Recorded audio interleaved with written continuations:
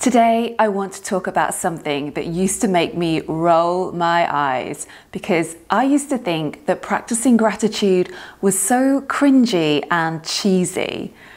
I'm really conscious of the fact that if I was still struggling with my drinking today, in 2020, in a challenging year like this, and someone said, "Oh, do you know what you should try to help with your sobriety?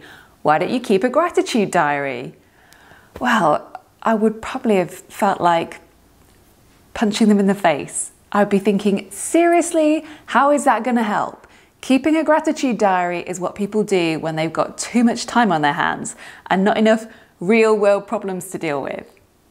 So, as you might be able to tell, I used to be just a little bit skeptical about this stuff. But now look, I've turned into one of those people. These are my gratitude diaries. Honestly, I quit drinking 7 years ago and I have been practicing gratitude on and off almost since the beginning, but I must admit I wasn't very consistent with it at all until last year. This is my 2019 diary. Last year I did it every single day, and this year I have so far kept up the same practice, so I'm quite proud of myself. I am a convert to it now. And I've thought really long and hard about whether to speak about this today because I know some people are going through really hard times right now. And I'm not blind to that, and I don't want to come across as insensitive. But I also know that I have found this year to be hard as well. And actually, because of that, keeping a gratitude diary has felt more important than ever. Because here's the thing, our brains naturally have a negativity bias. We're just wired to pay more attention to negative experiences. And this year, we haven't had to look hard to find them. And when your focus is always on what's going wrong, what's hard, what's uncertain, what's not working out, we can spiral downwards. And that's not good for anyone. But in early sobriety, it is particularly unhelpful to get sort of sucked into that negative feedback loop. Because after all, sobriety is a real mindset game. And when you come up against challenges, the decisions you make about whether to push through those obstacles and find a way to keep going, that's going to depend quite a bit on where your head is, how you're feeling, what your kind of overall state is. So none of this stuff about gratitude is theory, by the way. Research has found that people who keep a gratitude journal for 3 weeks measure 25% higher on life satisfaction. They exercise more, they drink less alcohol, and their friends and family say they're nicer to be around.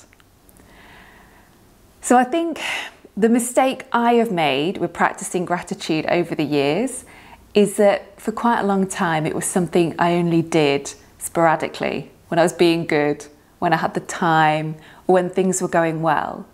And as soon as life wasn't any of those things, then I just stopped bothering with it. But what I realised this year is that practicing gratitude is actually the most effective when you do it during the most challenging times. And yes, on some days, you really do have to work quite hard to think of the things that you're grateful for. But that's kind of the whole point. You are finding something to appreciate even when you haven't had the best of days.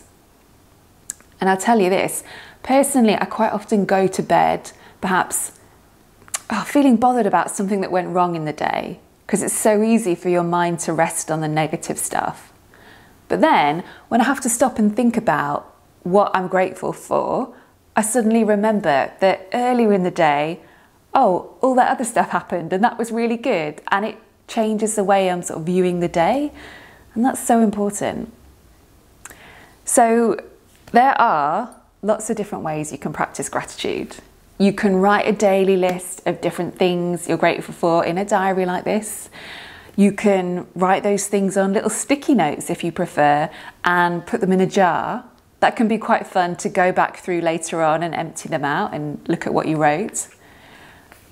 Personally, I like to journal a couple of different things. So every day I write down 3 things that I'm grateful for. Might be big stuff, might be stupid stuff. I also write down 1 thing I'm proud of and 1 thing I'm looking forward to. And don't worry about whether you're going to be able to find something to write down every day. When you get really specific and you get into the habit of this, you will always be able to find something, no matter how small it is. So, I hope that wasn't too cheesy or too cringy and it hasn't turned you off. Now, I would love to hear your feelings about this. I'd love to know what you're grateful for today. Perhaps it's something to do with alcohol-free living, or perhaps it's completely unrelated. But whatever it is, I'd love to hear about it. So let me know in the comments below. And I'm wishing you a great week ahead.